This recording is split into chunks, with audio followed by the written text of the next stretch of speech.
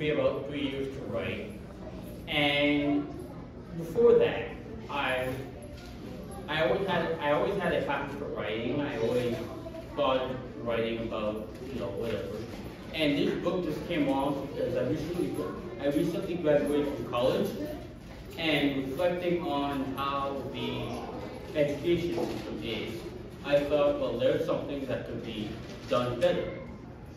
So I start with the first chapter, which is old age values.